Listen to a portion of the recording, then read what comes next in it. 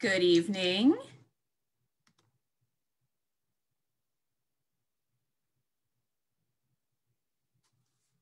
Hi, my name is Chelsea, and I'm a bookseller here at Parnassus Books. It is my pleasure to introduce David Arnold, author of The Electric Kingdom, which was the Parnassus Next selection for February. Parnassus Next is a YA subscription box, and he was wonderful enough to sign a bunch of books for us. So if you want a signed copy of The Electric Kingdom, it is available at Parnassus, and there will be a link below in the comments to purchase that from us. If you have any questions for either David or Jeff, you can put those in the comments as well. So it is my honor to introduce two of our favorite YA authors, David Arnold and Jeff Zentner.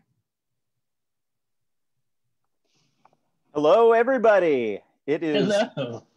Hey, I don't know why I'm talking like we're on like a morning Zoom radio hour. Like, hey, it's Jeff and the Fart Man. Awooga. Hey, baby. I make you horny. Oh, man, why do I get silly when I see you? I just get silly. I know. We just like each other a lot, and I guess that's it. I'm going to introduce you. Is that okay, David? Do it. Yes, okay. Very formal. Let's do it. Everybody, it's my pleasure to introduce New York Times best-selling, critically acclaimed author and wonderful best friend of mine, David Arnold. He is the author of Mosquitoland, Kids of Appetite, The Strange Fascinations of Noah Hypnotic, and now The Electric Kingdom, his newest release. And David, you live up in Kentucky. You've had an ice storm and your power's been out all day long. So really, it's more like the not Electric Kingdom. Heyo! Heyo! I actually sent you a text just before this asking you not to laugh or acknowledge that joke in any way. Oh, no, I didn't get it. Seconds. Yeah, the plan was we would just sit there stone-faced. Dang, I'm reading it now. Yeah. I'm going to do the non-Electric Kingdom joke. When I do, just let like 7 seconds pass. Can we take another pass at it? Let's try it again. Let's do another pass at it. All right. Okay. Hey, David, so you're up in Kentucky. You had an ice storm and your power went out. And so it's more like the not Electric Kingdom. So you it's like between two ferns. It's so uncomfortable. It's my favorite kind of humor. But your power's back on. You're good to go. Yes, yeah. The premise of the joke actually wasn't a joke. Around midnight last night, we lost power, and we have an 8-year-old, almost 9-year-old who is he's a heavy sleeper as long as the sound machine is on. So the sound machine cut off, and he was like, "Ding!" Oh man! And it was rough, man. Yeah, I can use a sound machine as an alarm clock. I just set the sound machine to turn off, and it's like a reverse alarm clock, and it works as well as an alarm clock for me. I don't know how anybody sleeps in total silence. I can't do it. Yeah, no, it's crazy. Anyway, but yeah, so then all morning no power, and my wife and I are kind of looking at each other, and I told you earlier, it was like at one point we couldn't feel our feet, and we were like, this isn't going to be good. And then we were trying to figure out what we were going to do. And then, right around noon, it came back on. So, but we have an ice storm here right now. So if I freeze suddenly and my power goes out, then I'll just use data and FaceTime you and we'll figure something out. So. Oh no, Jeff, you froze. Not like the protagonist of Electric Kingdom. Did I freeze? Yeah, you froze. You're freezing. You're coming in and out. There you're back. You're back. Am I back? Am I good? Yeah, I thought you were kidding with me. You're doing another joke, like. Yeah. Oh my gosh, we're professional authors. We need to straighten up. That's right.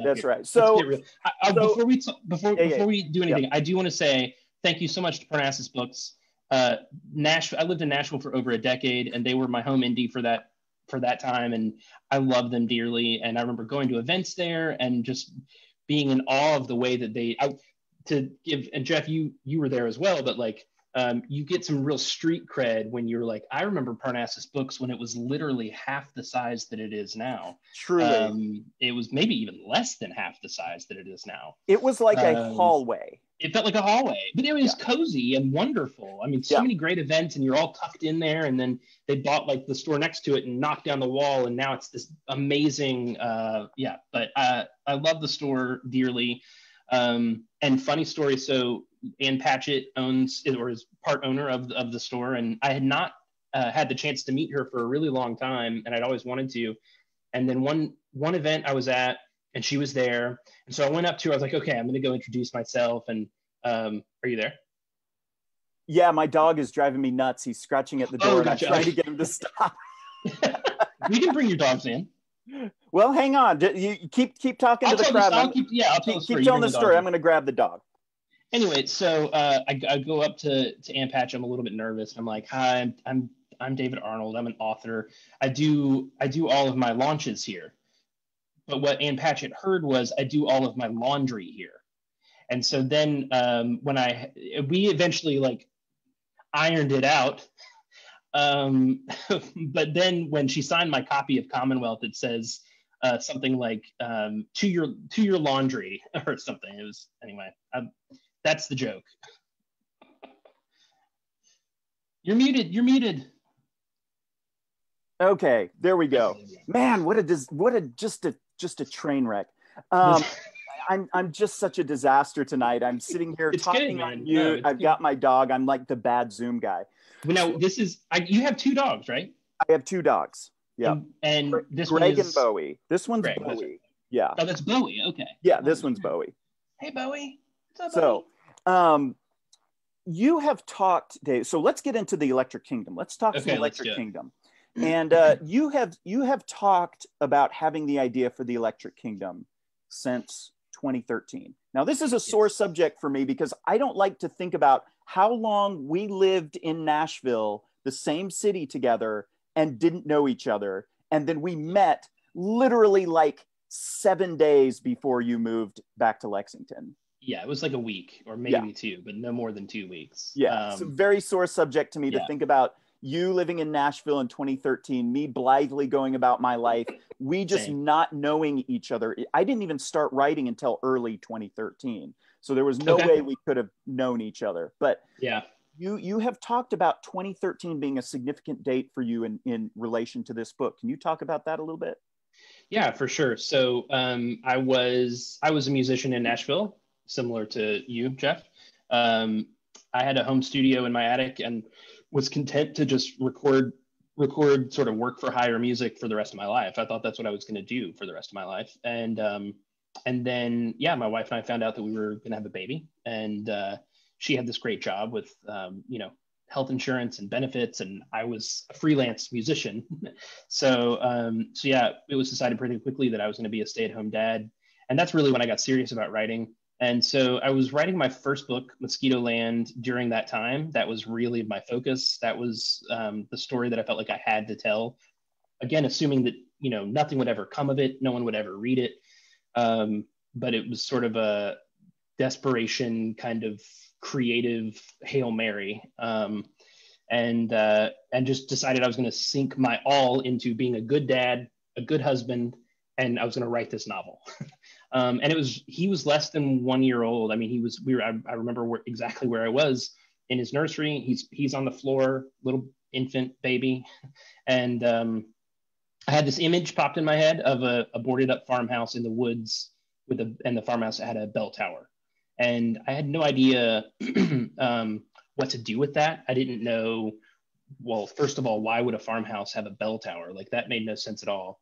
And I didn't know who lived there or why the place was boarded up or anything like that. So I kind of tucked it away in a file. I've never been the kind of author who has many ideas at once. I usually have 1, maybe 2. And I kind of have to, like, if one of them's not really working, I kind of have to make it work because I don't have a bunch of other things to go to. In this case, exact same way, by the way. I don't know if we've discussed this, but I mean, this was an odd case though, because it was that image wouldn't go away for the longest time, but I had no idea what to do with it. So I didn't even count it. Like when when people would, like, for my first 3 novels, whenever like we would talk about what else are you working on, or what's coming down the line, like I never included that because it was this weird idea that I had no idea what to do with. And so it wasn't until 2017, late 2016, early 2017, when I first started thinking, okay, I think I really might turn my attention to this book. And there are a lot of reasons for that. One of them is that I'm a firm believer that story input equals story output. And the stories that I was starting to consume were heady sci-fi, like speculative fiction, post-apocalyptic literature, that sort of thing. And the more stories of those that I took in, the more I was ready to kind of take a crack at creating one of those stories. So why don't we talk about some of those story inputs? Like, what is in your kind of holy canon of post-apocalyptic literature? Because I'll tell you, it's one of my favorites. I absolutely love it. I read everything worth reading within kind of the genre, whether it be YA, whether it be adult literary fiction, etc. It's why I absolutely love The Electric Kingdom. It's why I was so excited to know that you were writing it. Actually, my first manuscript was a post-apocalyptic story. You've talked about that, yeah. I would kill to read it. I would kill to read it, man. Well, I've grown a lot as a writer since then, I hope. But talk about your kind of holy canon of post-apocalyptic books and unpack, maybe if you would, what it is that draws you to those books, because I suspect your reason is probably pretty similar to mine. Yeah, so I mean, for starters, I mean, Station 11 is sort of like, for me at least, that's kind of where it started in terms of, I mean, I'd read The Stand and I'd read The Road, and I love those books, but Station 11 started, that was when I first started thinking about the intimate stories that you could tell against a much larger scope. Not to say that I mean, The Road obviously is a very intimate story. The Stand obviously is a much larger scope kind of story, and they both have elements of each in them. But Station 11 was a big turning point for me. Severance by Ling Ma is incredible. The Book of M. The Dog Stars. I mean, the list kind of goes on and on. But what I definitely want to talk about is what it is that draws us to those stories, because I've recently kind of come up with the theory, and I definitely want to hear yours as well. But so, like, for me, there's a definite difference between apocalyptic fiction and post-apocalyptic fiction. And like a great example in my mind of apocalyptic fiction is Wanderers by Chuck Wendig, which is a brilliant book. I adored it. I don't think of that as post-apocalyptic because it's primarily kind of, I mean, it is character driven, but it is about how it went down. What happened in this world? What was the apocalypse, right? And that's kind of what the story centers. And so for me, I think what draws me to post-apocalyptic fiction is that it's not about how it went down. It's about who survived and how are they navigating a new landscape. So that does, in my mind, that does two things. The first thing it does is it naturally and inherently shifts the focus of the story away from plot and on to character. It's not about what happened, it's about who it happened to. And then the other thing that does inherently is, again, it's not to say that apocalyptic fiction is hopeless. It certainly is not. Or that all post-apocalyptic fiction is hopeful. It certainly is not. But inherently, a post-apocalyptic story is dealing with survivors. It's people who already outlasted the apocalypse. So there's a natural shift toward a character, a more intimate character study, and a more hopeful story as well. Yeah, that's kind of the way I come at post-apocalyptic stories. To me, what they really do well is showing what remains of humanity when we strip away so many of the distractions, when we strip away so many of the trappings. What fire still burns? What still remains? What do we still have?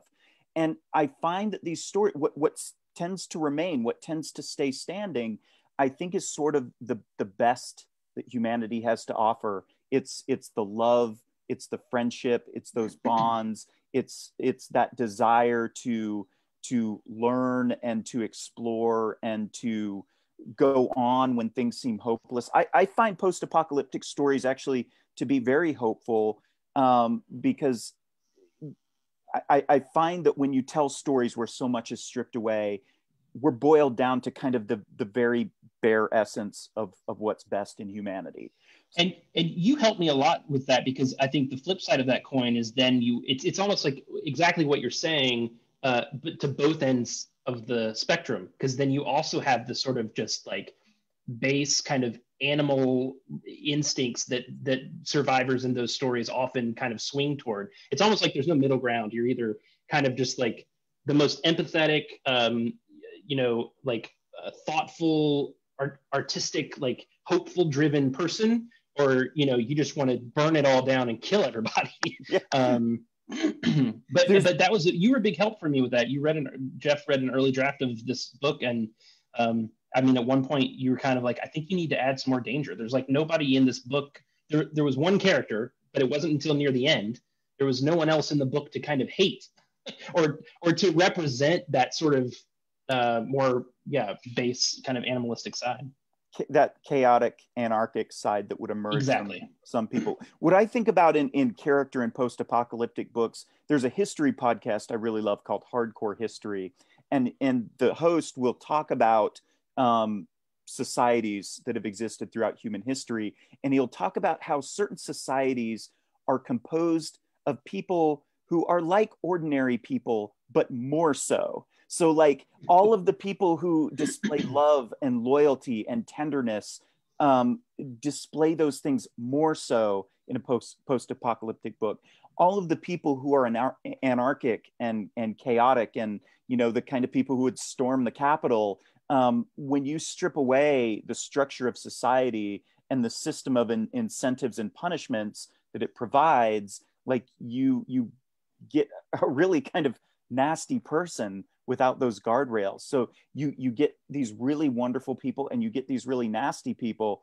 And I find that I really enjoy inhabiting that space where we get to see humanity in extremis that way. And I think it naturally raises the stakes too. I mean, if the characters in your story are already starting in pretty extreme places, it kind of naturally does that. But also, so in the Electric Kingdom, most of the main characters were born. They were either babies when the apocalypse happened, or they were born after it. So it was an interesting experience writing from their perspectives, because anything that they knew prior to their post-apocalyptic life was something that they'd either learned from their parents or that they'd read in books.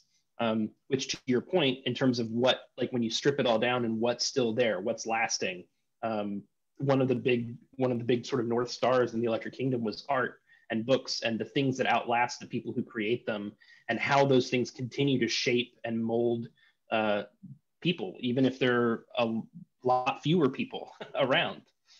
When you were writing the Electric Kingdom, did you ever think about how much of human technology that you on your own could reproduce if you had to? Like what we would just no more, like no more iPads, that's for sure. Yeah. I mean, I couldn't even make a key, like a simple, forget technology, just like simple tools. Stone tools. I've got nothing. Yeah. I guess this rock is kind of sharp now. Yeah, I would have to find the things. Yeah, I'm not making. Yeah. That's kind of what inspired my stab at a post-apocalyptic, was just thinking about like how much humanity has to work as a team to provide all of this stuff that we've got, because I on my own could reproduce so little of human learning. Like I could give you written language pretty good, but that's about it. Yeah. So the Electric Kingdom, the mechanism of the apocalypse, I guess we could say. Well, why don't you describe the mechanism of the apocalypse? Because you're going to do it better than I do, and then I've got a question about it. So essentially, in writing the book, I really wanted the reader to be uncomfortable for long stretches, mainly because the characters are uncomfortable. And there are things that the characters, like I said, they're mostly teens, or in one of their cases, he's 12. They don't fully understand what happened. So I wanted to leave enough breadcrumbs that the reader felt slightly satisfied, I guess, but I didn't want to explain everything. because the characters didn't know everything, and it was important to me that the reader be in that same place. So basically, what you have are these sort of, well, murder hornets. I think, like, you have these. Actually, in an earlier draft, they were just like rabid flies, and Jeff was reading one of those drafts and was like, yeah, I think you're going to need more than, and I was like, yeah, you're right. Well, what do you got? And you came at me with like a dissertation about the honeybee, which was just so great.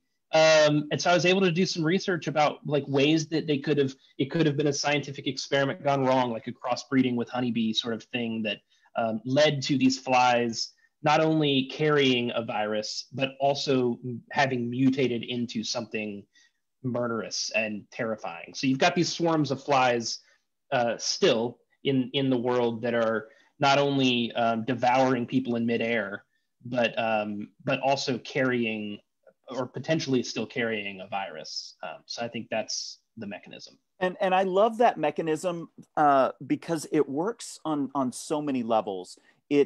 It starts from the premise that there's colony collapse disorder among honeybees, right? Which is something that we have probably caused in some way, human beings. It relates to how interconnected our ecosystem is, such that honeybee colony collapse would cause like our agricultural system to fail. And then what?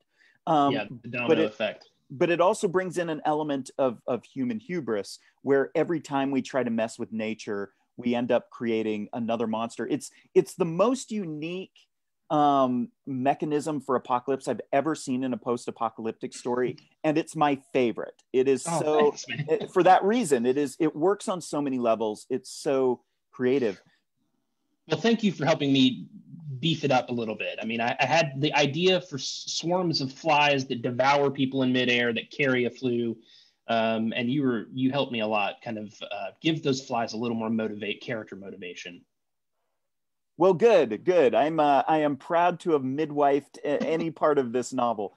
But that brings me to the question I was going to ask you. We are speaking this way because we are currently in the midst of a pandemic. I don't have like a really sharply defined question here, other than just to say, talk about how this book relates to the pandemic. And specifically, some of the people here may not realize that this book could not have been a response to this pandemic. If you could talk about that a little bit. Yeah, sure. I mean, so I think my primary answer to this question is that it's not a pandemic book. I think there is a pandemic in it, but as we talked about the difference before, about the difference between apocalyptic fiction and post-apocalyptic fiction, I spend very little time discussing the destruction of the world. It's really not, I mean, it is mentioned, certainly. I mean, there are some breadcrumbs, as I mentioned earlier, but it's really not the focal point of the book. So I'm grateful for that because I know that there are books that were released and were worked on for years and years prior to 2020 happening that are about pandemics. I don't know how I would feel if I were one of those authors. It's got to be a whole different level of complicated emotions, because publishing is one of these things where it takes years. I mean, when you work years and years on a book, and then you kind of find yourself in a moment where you start to see some parallels, it's very strange. Right at the beginning of quarantine, I called my agent and I was like, when quarantine started for us early March 2020, we already had a pub date picked. Penguin had picked February 2021. It was already in the books. And so, and I'd been working for so long on the book, and we kind of all thought that's the right time. And this all started to go down, and I called my agent, and he was very nurturing and very, he listened, and he was like, let's just wait and see. We don't know what this thing's going to look like. We don't know what publishing is going to look like. There's no sense in making kind of a rash decision. And I'm glad we did, for a number of reasons, mainly because I do think the book provides hope. And I think that it does, I kind of let myself go to, the book kind of goes to some dark places. And by the end of 2019, I kind of found myself having followed the characters into those places. I ended up in the hospital with some pretty serious medical issues. And that was really when I learned, you hear all the time, and I very much accepted it as truth and believed it, the way that our mental and physical health is interconnected, but I had never experienced it firsthand until 2019. And so I had found myself kind of in a dark place, and it's not the book's fault, but certainly that was part of it. Was, you know, I'm a very type A kind of obsessive type, and when I go after something, I very much do it. I'm like 100% bought into it, and so I learned a lot about balance during that time, and I was able to find the right help. And I'm so grateful to my family, and also that this all happened in 2019 and not later on in 2020. So who knows what that would have looked like. So that's all a very long-winded answer, I think. But I do hope that the book provides hope, and it did for me. And I was able to kind of write myself into, as my characters were walking toward hope, I kind of felt myself going there as well. So I hope that that's something the reader gets out of it as well. Well, yeah, I definitely agree with you. I think it's a very hopeful book. What are some of the things that you found hope or solace or grace in during this pandemic? You know, the way people have just come together. I mean, we've just been so lucky in so many ways. I mean, my wife's job has been great, so she's worked from home. I mean, they had an office, or technically they still do. No one goes there right now, but she's been working from home since the beginning of March 2020. My kid is, you know, any parent will tell you virtual school sucks, but some kids do better with it than others. And we love our school. They've been terrific. And we have a kid who acclimated quickly and was able to kind of shift to I think it's not perfect, it's not great, but it's going well, which is another thing that I feel like is just really lucky. And also just having we have friends who have and you can relate to this, I'm sure, but like we have friends who have 4 kids, and they're older, and you talk to them and it's like we don't really know how it's going. and how could they really, you know? I mean, so we're just really in a situation where we're so lucky and kind of isolated from but I also, so to answer your question, being grateful for the people who are in positions where they don't have that luxury to stay at home and to have all the systems in place, you know. So yeah, teachers are heroes, nurses, doctors, people working in hospitals, just seeing people kind of come together. Yeah. I feel like what I've taken from this pandemic, what I've seen during this pandemic, is what I love about post-apocalyptic books, which is seeing a sort of heightened humanity. To me, it's really moving in this weird way to see somebody walking up to a store and pulling a mask out of their pocket and putting it on. It's like this little, it's almost like it's like a salute. It's like flying a little flag that says, I care about other people. It's this little empathetic gesture that I've just come to notice. And I love it. It makes me so happy to see. It makes me happy to see people in their homes, like to see you with the books you love behind you, to see where people live, to see the place that they're comfortable. I love to see that. So there have definitely been some parts about this pandemic that have kind of reaffirmed my faith in humanity in that way. And I completely agree with you about the reaffirming for me the value of folks who have worked in positions that our society doesn't place great value on.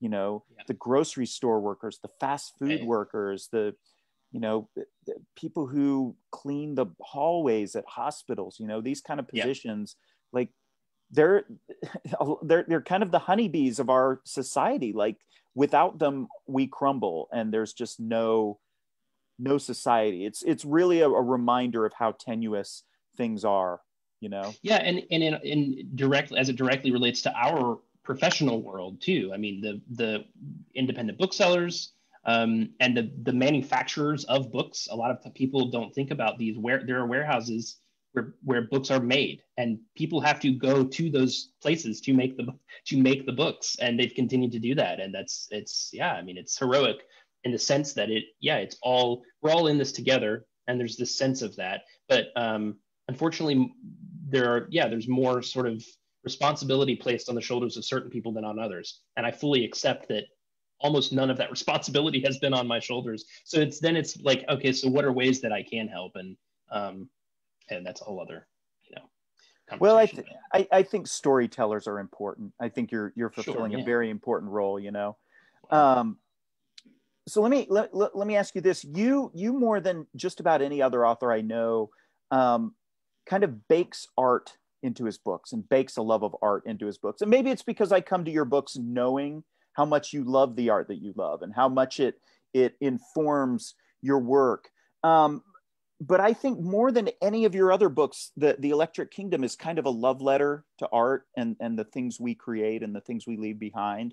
Um, can you talk a little bit about that and also the art that you were consuming when you were writing the Electric Kingdom and that informed your view of art as serving that role? Yeah, sure. So, I mean, I think there's a natural inclination toward that because I was in a world, uh, an artistic world that had nothing to do with books for such a long time, with music being the focus. And when you're creating music, I guess similar to books, but in a different way, it's so much of it is about your taste. And I'm not saying better taste than others, just different taste. It's a lot. And then within that taste, kind of like narrowing down the things that, all the things your influences, kind of the places that they lead you. And so, yeah, I think music for sure is part of it. I spent my first three books talking about the metaphorical ways that art and story can save us. And so I think in Electric Kingdom, there was an element of wanting to show a literal way where art and stories save us. And I think we've kind of touched on the books that they read, and Kit, who's the 12-year-old character, he is an artist, and he kind of dreams this painting, and he paints it over and over and over again, and it kind of drives him and motivates him. But also Nico's father. I mean, the crux of the story really is an oral storytelling. Nico, the main character, has kind of been sent on this voyage, which she's not sure whether or not it's foolhardy.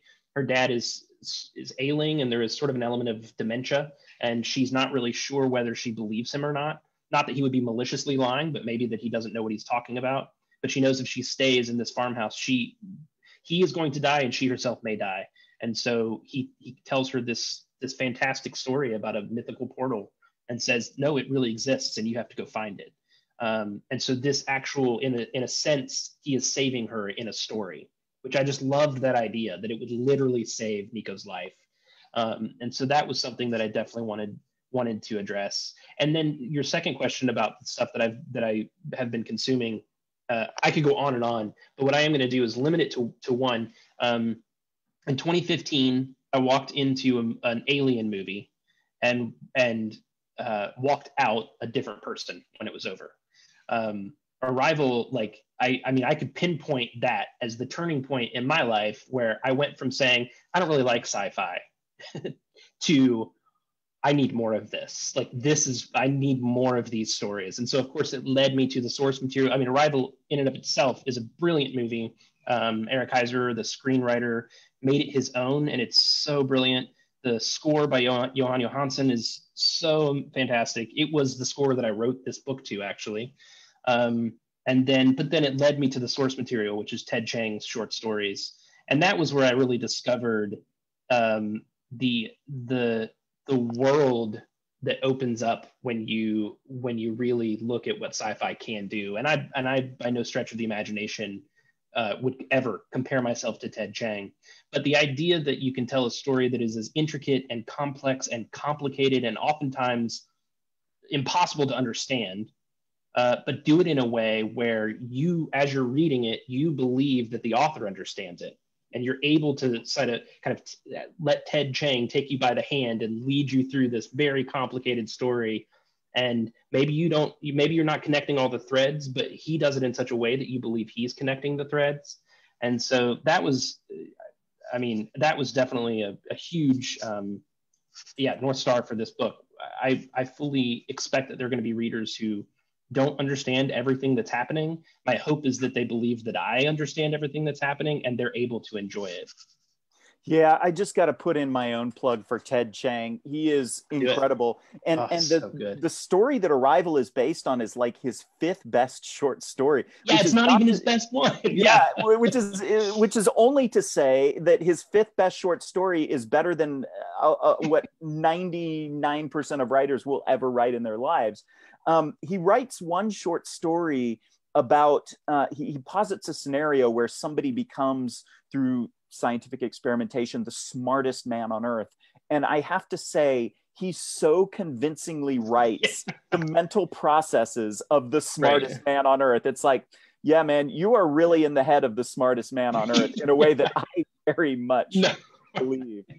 Yeah, he's so brilliant. Yeah. He's amazing. He's amazing. Let me ask you this. You talked about Kit painting the same painting over and over, trying to get at something. Do you feel like that's what you're doing with your books? Painting the same painting over and over, trying to get at something? And the hard-hitting questions. Because I do. I'll fully admit to it. I want to know. And you know, it's so funny because you and I have talked about things before where, we are so similar in so many ways, and there are all these things I can point to in ways that we're similar. But one of the ways that I know we're not similar is when we talk about intention behind our art. I've heard you eloquently and brilliantly, and I love hearing you talk about why you do this, why you write young adult novels. And I love your answer for that. And mine couldn't be different, more different. Actually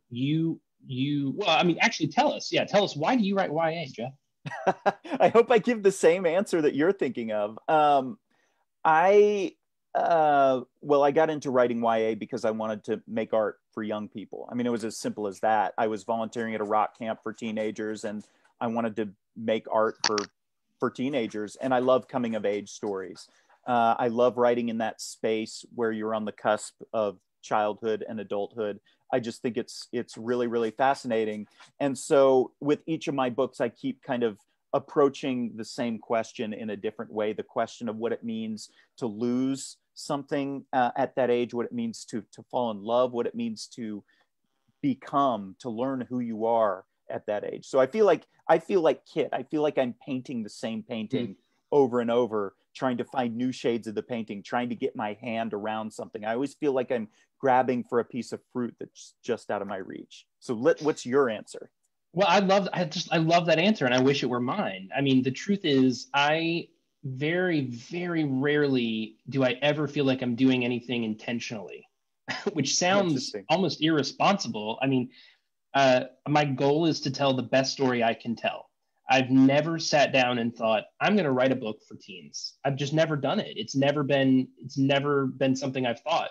And I mean, I could easily say that, but I don't want to. That's not what I'm thrilled to be writing for teens. I'm thrilled to be in this space. I love nothing more than to go on the road and talk to teen readers. And that's such a beautiful thing. And like you said, it's that age is, I love how underappreciated and how little respect teenagers get, because they don't really care, because they know that everybody else is wrong. And I feel like I know something that a lot of other people don't, which is that they deserve more respect than potentially any other age bracket, and are so smart. So I love doing what I do, but I don't ever feel like I've sat down and said, I'm going to do this on purpose. So I guess, but to answer your question, which I've forgotten, which was, the same. Yeah. No, I don't think that I mean to explore the same ideas or get at paint the same painting every time, but certainly this is my fourth book, and I've recognized certain themes that keep coming back around. Found family is a big one, which is so strange to me. I have a great family. I love my family. I'm close to my family. We left Nashville to come to Lexington because this is where our family is, and we love our family. And you left your found family of me, buddy. We could have been brothers. Right. We were found family, and you're like, yes. See you later, found family. Later. Yeah.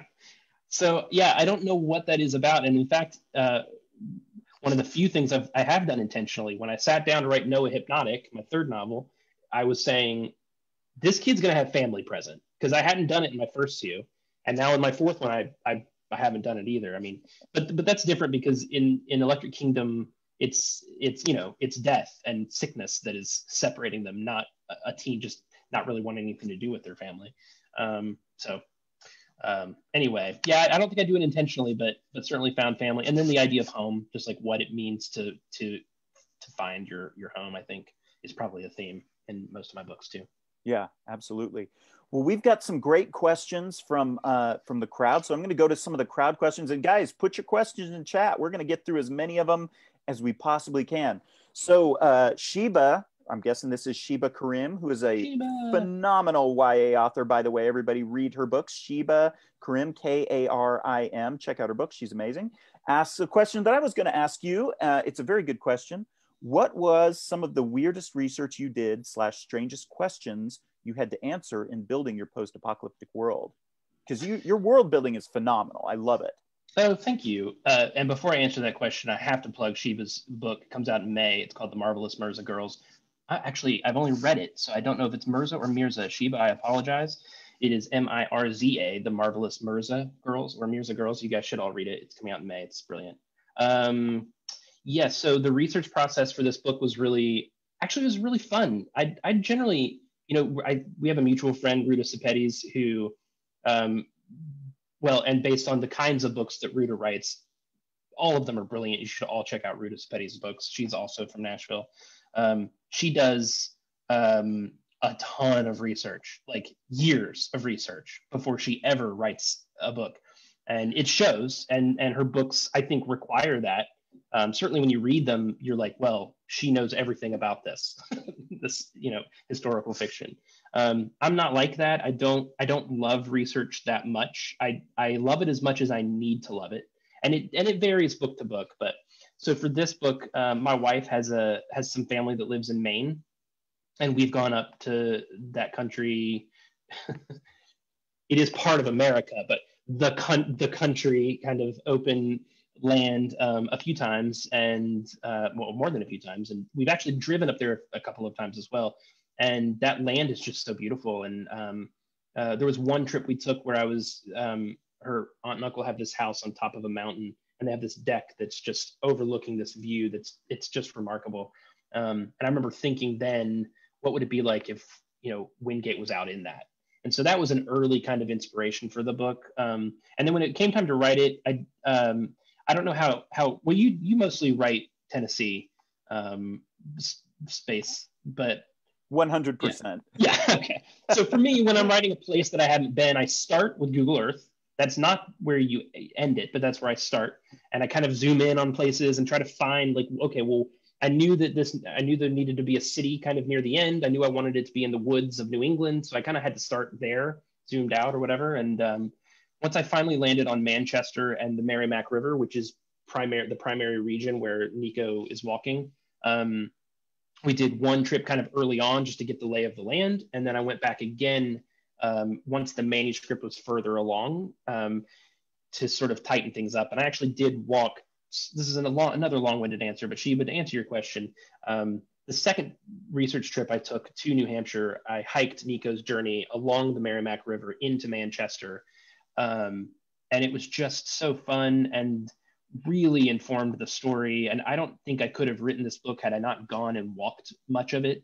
And actually, there's a scene in the book where they spend the night in a Books-A-Million. And the entire reason that scene exists is because when I was up there for research, I was walking the river and I saw it right around Concord, or in Concord, there was like a strip mall, but it was facing the other way. And I was like, oh, I need to go see what these stores are so I can kind of casually mention a few of these abandoned, post-apocalyptic stores. And I walked around and there was this giant BAM sign for Books-A-Million. And I was like, oh, this is too good. I can't skip this. So I actually adjusted the timeline of everything so they could spend the night in this abandoned bookstore. And it became like one of the most fun scenes to write. So yeah, I would say that would be the most interesting research I did for the book. There is a scene in my post-apocalyptic novel, which was never published, where they spend the night in a library. Oh, Jeff. Oh, that's so fun, man. That's great. Yeah, same impulse, I'm sure. Tracy asks, do you know how your book is going to end before you begin to write? Thank you, Tracy. I usually think I do. I usually have sort of like a general idea. This book is interesting, and I really don't want to spoil anything. There's a character called the Deliverer who is omniscient and omnipresent. Sometimes it feels like. At one point, wasn't the working title of your book Nico and the Deliverer? At one point, it was, yeah. Well, for the longest time, I just called it Nico because I didn't have a title. And then when it came time to get really serious about the title, I was like, maybe I'll call it Nico and the Deliverer. But Kit's character had become way more primary than I ever meant for him to. And at a certain point, it became clear that this was kind of also his story. And so then it felt like Nico and the Deliverer doesn't make any sense anymore. So, but yeah, so the Deliverer's character is really where this sort of it's a post-apocalyptic story, but the Deliverer adds this sort of sci-fi element to it. And it's actually the only point of view that's written in first person. So even when you're reading it, it feels disruptive, which was intentional. So I've forgotten the question again. It is. Do I know the ending? I think I know the ending, and then inevitably it changes. Awesome. Alicia asks, will the Electric Kingdom have a follow-up book? Thank you, Alicia. I won't say no, but I don't have, so I kind of have an idea the way, I hate to keep not talking about the ending, but there is something that happens at the very end of the book, like last page, very ending, that kind of opens up some new possibilities that I would love to explore someday. It kind of takes everything that you think you know and makes you kind of go, oh, but maybe. And I might like to explore that maybe at some point, but I kind of want to write something a little less for my next book. I would love to do something a little lighter. So lighter than a post-apocalyptic story in which most of humanity is dead, having been consumed by mutated bees and a terrible illness. So literally anything else. I think the only book that's not lighter is The Road by Cormac McCarthy. Right, yeah, no. But they literally, well, I won't say that no, if you've read The Road, you probably know if I'm going to talk about one awful scene. Oh, it's just the worst scene, but I don't want to say it out loud. I don't even know. I think I know which one you're talking about, but it's something they have for dinner. Okay. I gotcha. Yep. I gave my dad a copy of The Road for Father's Day or for his birth, one of the two. Okay. So my dad's not a reader of fiction, right? In the past 20 years, he has read my novels and The Road by Cormac McCarthy. And his review of The Road was, in totality, boy, they sure ended up spending a lot of time looking for food, didn't they? That's it. That's all he had to say. Nothing about like fathers and sons. Like, boy, they sure did spend a lot of time looking for food. I love my dad, but he's not a fiction guy. Some people just aren't fiction people. Yeah.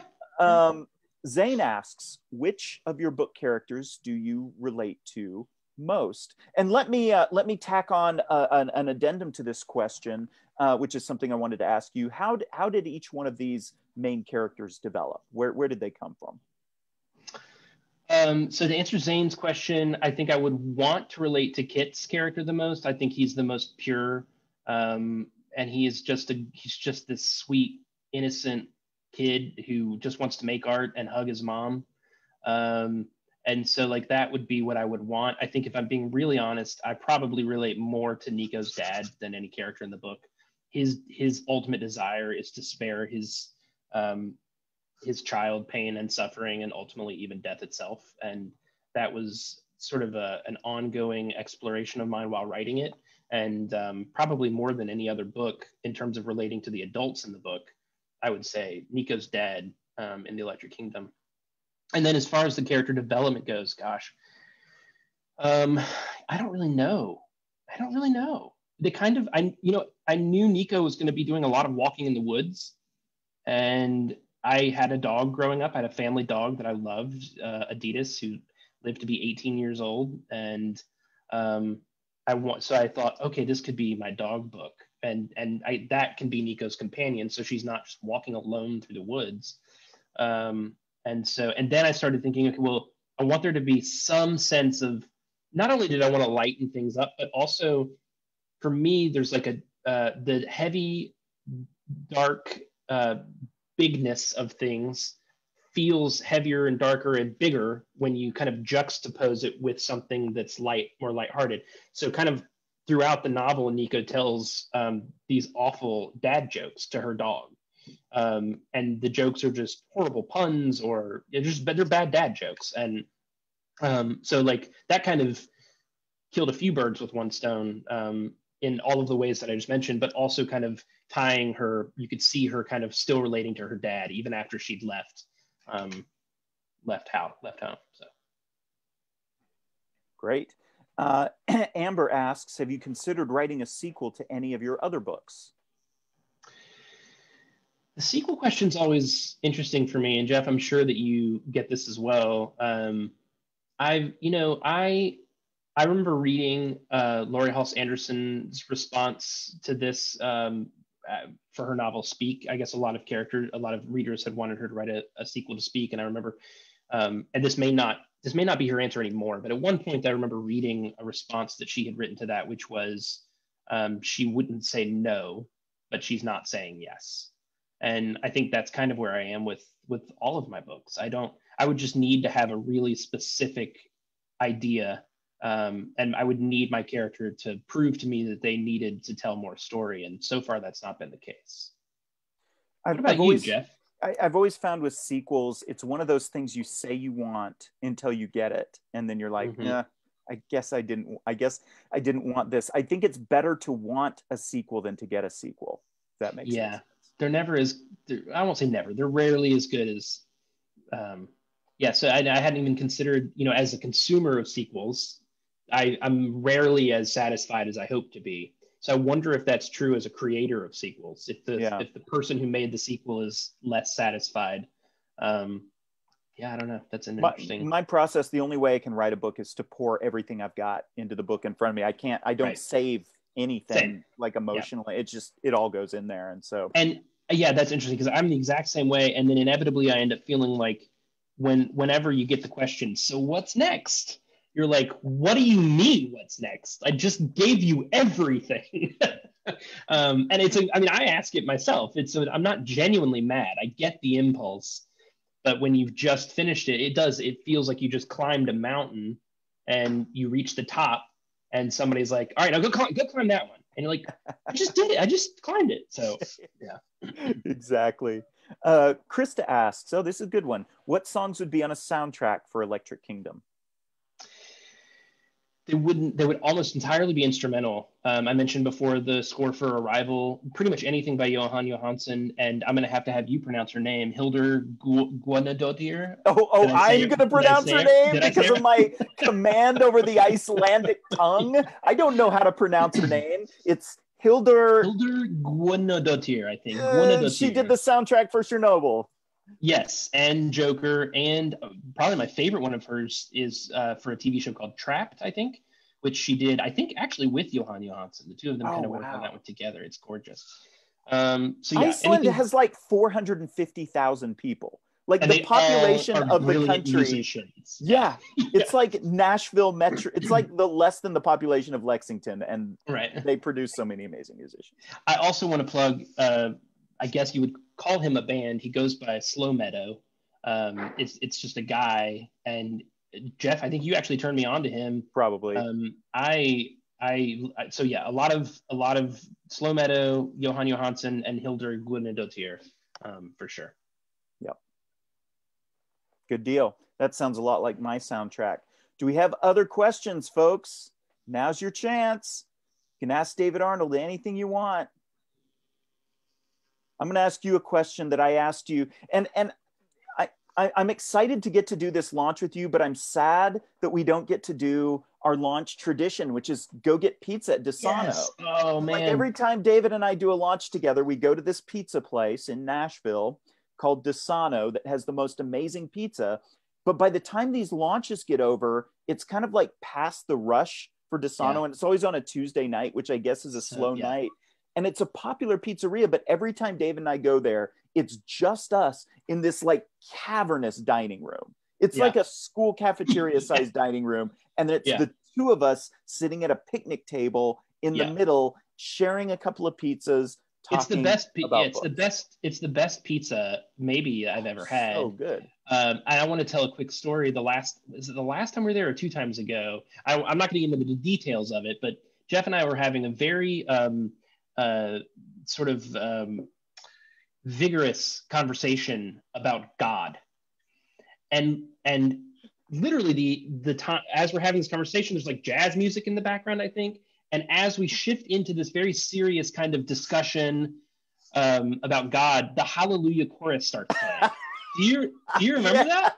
Yeah, it was like dropped our pizzas and we were like, "What is happening?" There was no reason. This was not in a holiday season. There was zero reason for Handel's Messiah to be playing at that time in a pizzeria. Crazy. Yeah, in Dishonest. That was amazing, truly. Angela asks, you both write books that readers would bet were written by actual teens. How have you mastered the perfect YA voice? What a huge compliment. That's such a big compliment. Yeah, that's great. I mean, I'll speak for myself, which is just actually, and I'm really curious to hear your answer for this, because I think this speaks to the question before about why we write, and you having this sort of intention behind it, and me just sort of arbitrarily like deciding I'm going to write a story. I think for me, it's just like, for better or worse, that has been my most natural and most honest voice, has been this sort of coming of age teen experience. I remember my teen years viscerally. I mean, it feels like I was there yesterday. It's funny because my brother and I have this conversation all the time, because he doesn't remember anything, and we had the same upbringing, and but it's just, I don't know if that's part of it or not, but without meaning to, that's just where my voice has been. But yeah, I don't know. I mean, I don't know that it'll always be there. I have no idea. What about you, Jeff? So I have a really keen emotional memory for young adulthood. Like, I remember it like it was yesterday. It's just, I can barely remember my own name from minute to minute, but I remember exactly what every minute of young adulthood was like, for better or for worse. And now it's for better, because I'm able to monetize all of those traumatic memories, which is nice. It's all about that money. Oh yeah, baby. Woo! Mercenaries. Making it rain, baby. But I remember very keenly how I wanted to speak as a teenager. I wanted to speak with wit and energy and life and vigor. I loved the way people talked on television. I loved shows like Cheers and Northern Exposure and comedies. I loved comedy. I loved the way people talked in comedies. And these weren't teenagers, voices I was idolizing. These were like people, middle-aged people, but that's what teenagers do.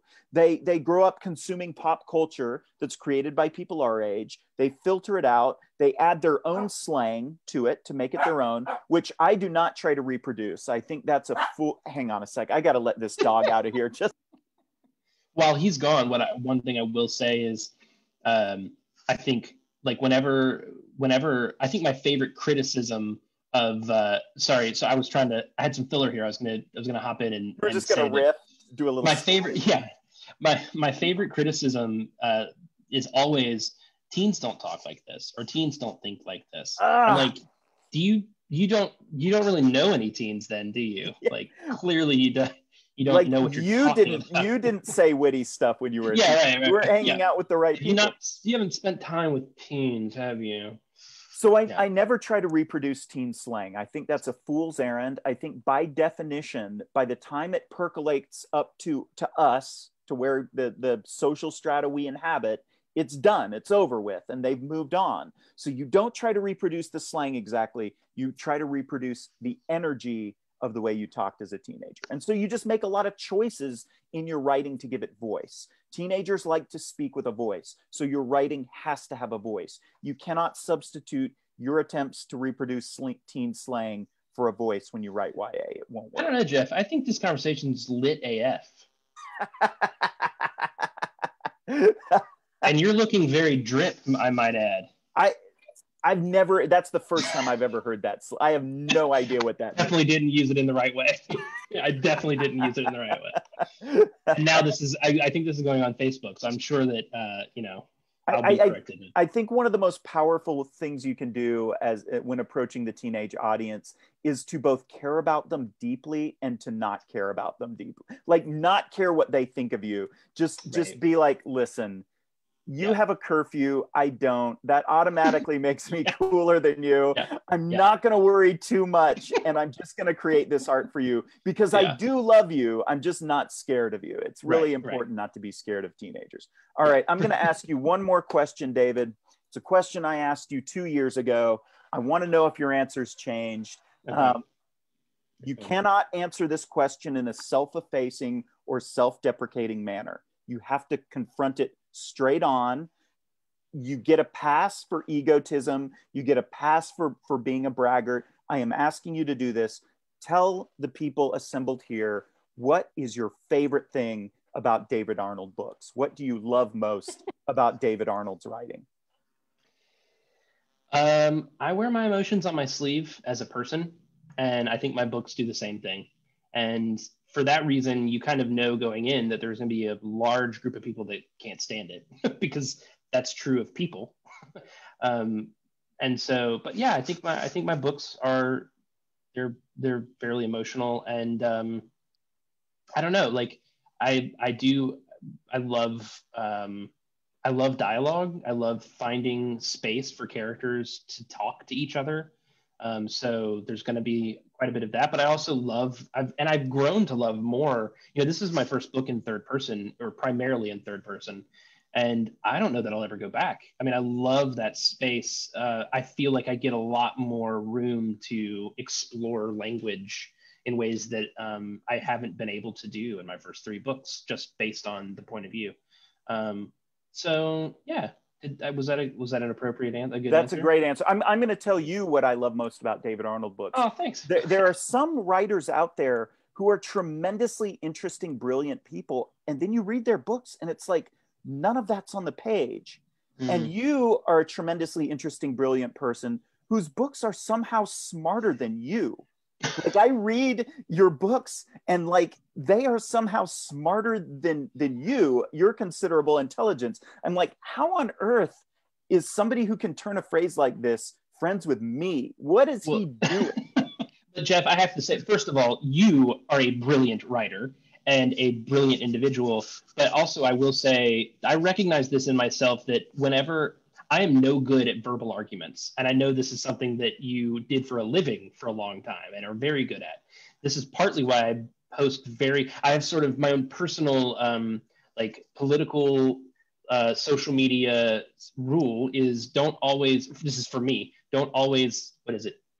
say something, don't never say anything. So like I try to say something sometimes and put a lot of effort and work and energy into writing and constructing my thought, because I could never stand up in a room and have a verbal argument. I just end up bleh. So writing is kind of how I work stuff out, and I think that's a reflection of what you're saying, because I think you're right. I mean, there are times when I'm writing something and I'll even think, oh, this, because it's rare where you write something like, oh yes, this is great. I mean, usually it's like, oh, this is awful. But when you do have those moments, those rare moments where it's like, this is so great, I can even recognize there's no way I would ever be able to stand up in a room and just say this. So writing is, I think, how I not just see the world, but kind of interpret my own inner workings. So. Well, my friend, you are very, very, very good at it. We are so happy to have another book of yours in the world. It is a blessing to all of us. We will wait patiently as long as it takes for your next one. We hope it's not too long. I think I speak for all of us. We hope it's not too long that we have to wait, because we do love your books, and we love you, David. Thank you. Jeff, I love you. And yeah, thanks so much for joining me here. I mean, this is such a weird thing, which you're going to experience most likely. Is it August in the wildlife? Yeah, August. Yeah. And sadly, it'll be probably like August. I'll be so it's a very strange thing, but it makes it fun when you can do it with friends. So I really appreciate you taking the time to do this. So. That's right. Everybody, thank you so much for coming. Buy The Electric Kingdom. Read it, love it, read it again, give it to all your friends, tell them to read it, tell them to buy it, read it again. And good night, everyone. Mwah. Love you guys. Love you, Jeff. Bye-bye. See you, bud.